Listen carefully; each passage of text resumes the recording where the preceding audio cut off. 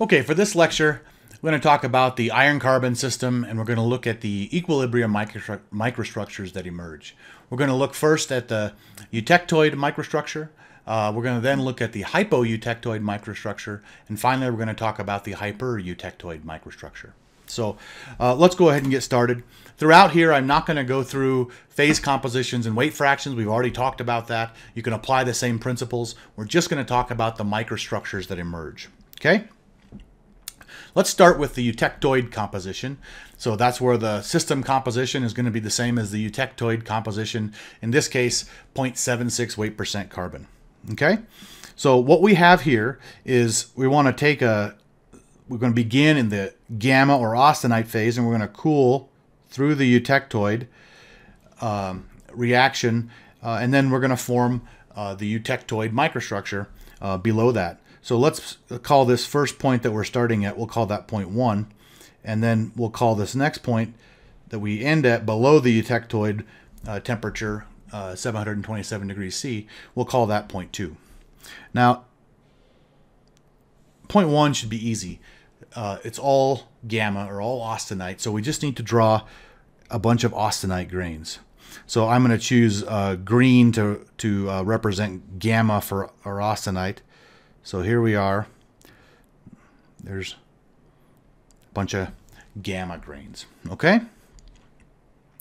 Now, what happens when we go to the next microstructure, 2? Well, we know that when gamma transitions through the eutectoid transformation, gamma goes into an alpha and a cementite phase. What we know is that alpha has a lower carbon composition than the gamma phase, and the cementite has a higher carbon composition than the gamma phase. So what that means is that we have diffusion that's required, just like we had in the eutectic reaction. So we're actually going to end up with a similar microstructure. It's a lamellar microstructure so that diffusion can occur, and it's a lamellar microstructure of alpha and cementite. So let's go ahead and draw that. So here's the original grains of gamma, or close to them as I can draw. Okay, and I'm going to choose blue here to be my my cementite. We have basically a lamellar structure where we have cementite lamellar structures in an alpha matrix.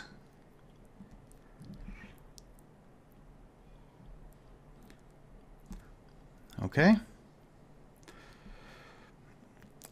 So we would say that these are Fe3C, and we would say that the remainder of it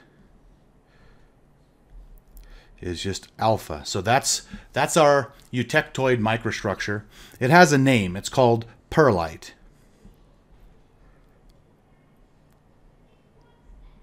Okay? So that's something you should be aware of. Let me give you that definition more formally. So it's a eutectoid equilibrium microstructure that consists of alpha and cementite layers, or lamella. And this image I'm showing you on the right is just a micrograph of that. So you can see the cementite lamella inside of what looks like an alpha matrix. Okay? So that's the eutectoid composition. We're going to use that as we talk about some of these other compositions that emerge. Now let's look at the hypoeutectoid microstructures that emerge. So remember, hypo means less than, so we're talking about a microstructure with a composition that's less than the eutectoid composition, which was 0.76 weight percent carbon. So we're going to, if we draw where that eutectoid region is, it sits something like there, right? That's 0.76 weight percent carbon. And anything then to the left is going to be a hypoeutectoid microstructure. So we're going to take an example where we'll take, let's say, 1,000 degrees in the some composition less than the eutectoid, and we'll cool it down to just below the eutectoid temperature of 727 C. So let me give you a couple points that we're going to have that are of interest. We'll start with all in the gamma phase at point 1. we'll then look at what happens just below this phase boundary where the alpha begins to form. We'll call that right here. Whoops. We'll call that point 2. And then I'll label the others as we go down. We'll have one right before we go through the eutectoid transformation temperature, and then one after. But let's look at these microstructures first. Okay, so the first one, it should be pretty easy. The first one is just like we had for the eutectoid composition. It's just all gamma. Okay, so here we go. We'll write gamma in here. Okay. Now let's talk about what's going to happen at point 2. Well, at point 2, we know we start having alpha begin to form. Note that alpha has a lower carbon composition than gamma, so then we're going to have to diffuse carbon away from the gamma in order to form the alpha. So that we know that diffusion is going to be easiest along the grain boundaries, and so if we draw our microstructure again, we'll have something like our previous, except now we're going to have alpha particles or grains forming at the grain boundary as that diffusion happens. And we still are going to have gamma that is existing in the bulk of the material. Okay, so those are the first two microstructures that we're going to see as we cool down. Now let's go ahead, let's move ahead to the next slide. Again, we're on the same, oops, let me draw my line. We're on the same trajectory down as we had before, but now I want to look at what happens right before we go through the eutectoid transformation, and then I want to look at what happens right after. So we'll call that point 4. So point 3, let's try to draw similarly what we had. Well, I had some grains that looked like this, right? Those were the gamma grains initially from point 1. But what's going to happen ultimately is that those grains, or those boundaries rather, are going to primarily become regions of alpha in the material. And this all exists before we even get to the eutectoid temperature. So something like that, where those are, there's alpha, okay? And then immediately before we have gamma, something like that, okay? What happens to gamma now when we go through the eutectoid transformation in 4? Well, we know that right before we cross that temperature boundary, the gamma is going to have the eutectoid composition. So the gamma that's remaining is going to form a eutectoid microstructure, or the perlite that we talked about previously. So let's draw what that looks like. Let's see here.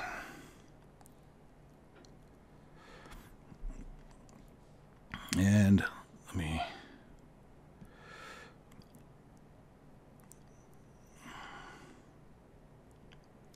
So there's my alpha that existed before the transformation. And now I'm going to have cementite phase form in a lamellar structure, just like we had for the eutectic reaction. The reason we have that is the exact same reason we had for the eutectic. In the eutectoid, we have to diffuse carbon away from the alpha and into the cementite, and that takes that's accomplished via the formation of this lamellar structure. So we form this,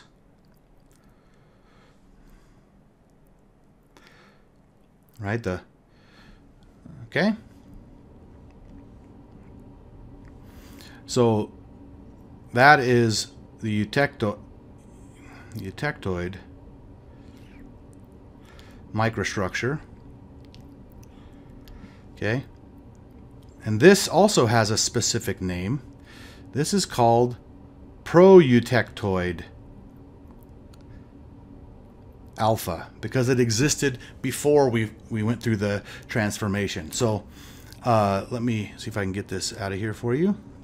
So proeutectoid alpha or proeutectoid ferrite is ferrite that forms before the eutectoid transformation. An example of this microstructure that we've just drawn is shown in this micrograph here, where you can see the striated or lamellar regions are the perlite or the eutectoid microstructure that forms, and the light colored regions are the proeutectoid alpha. Okay?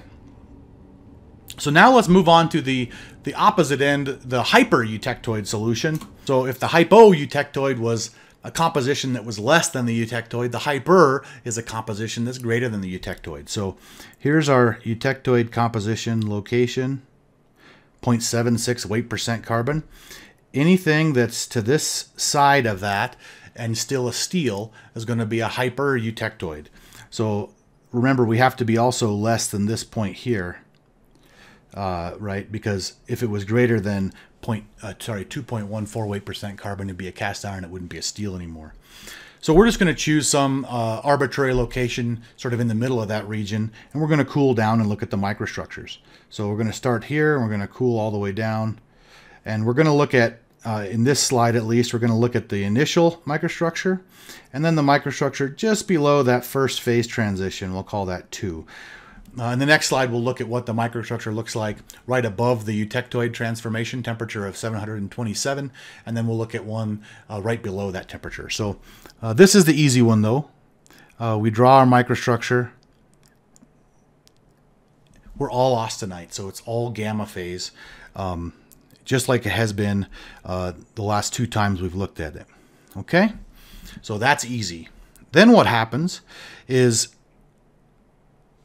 somewhat similar to the hypoeutectoid case, we had alpha that began to form once we crossed the phase boundary. In the hypereutectoid case, we're going to have cementite begin to form instead of alpha. So let's go ahead and draw what that looks like. So here's my grains. Those are still gamma grains. Except now we're going to have a cementite phase forming at the grain boundaries. Again, why is it forming at the grain boundaries? It's forming at the grain boundaries because cementite has a much higher carbon composition than the austenite phase does. So we need to be able to diffuse carbon away from the gamma phase to get to the cementite phase. Diffusion is going to occur fastest along the grain boundaries, so we're going to see those begin there. Okay, so this is the microstructure that we've got right after that first phase transformation. Now let's look at what happens right before we cross the eutectoid temperature. Okay. All right. So now again, we're remind you we're. Oops. Let me switch pens here.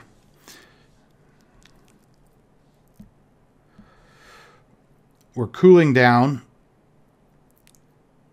And now we want to look at what happens right there at 0.3 and right there at 0.4. Okay? Well, similar to what we had in the alpha case, for 0.3 rather,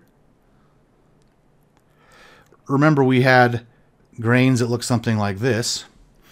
And then we had cementite forming at the grain boundaries. Well, now those phases have grown, and they now look something like this. And then, so in the surrounding, whoops,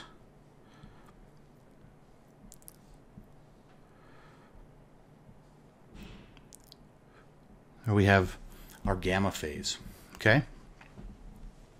Same argument. What is the composition of gamma right before it crosses the eutectoid temperature? Well, it's the eutectoid composition. So we know that that gamma is going to then form the eutectoid microstructure, or that perlite that we saw before. So let's go ahead and we'll draw that. So at 0.4, okay.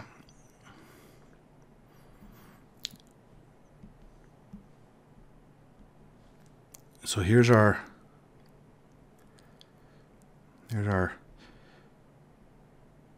cementite that existed.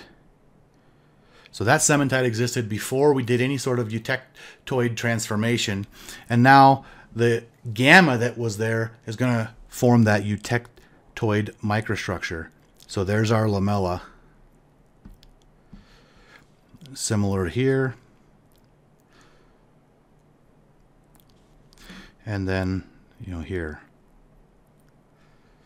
Okay. The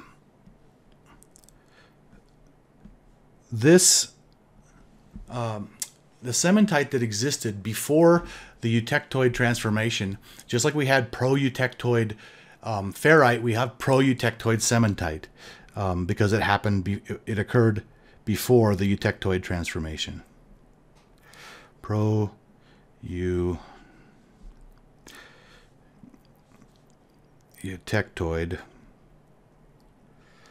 cementite. Okay, and then this region here is just the eutectoid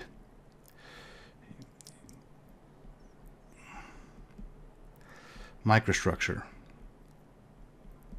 Okay, so I want you to be familiar with that definition.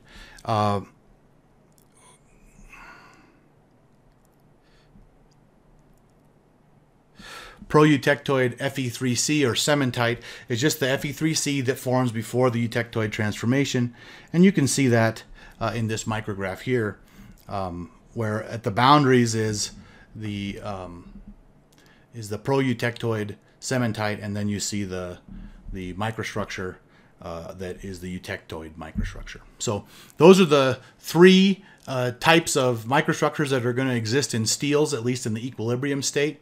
And then we'll talk more later about non-equilibrium structures.